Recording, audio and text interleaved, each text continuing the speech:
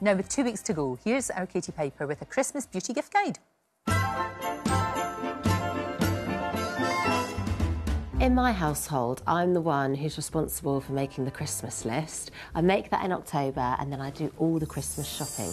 One of my favourite gifts that I like to give, but also to receive as well, is a beauty gift. And today I've put together some of my favourite beauty gifts underneath the tree. So I've got some beautiful well-being gifts here. This is one of my favourites. There's some lovely balms here made up of different aromatherapy notes that really help for stress and anxiety and relaxation.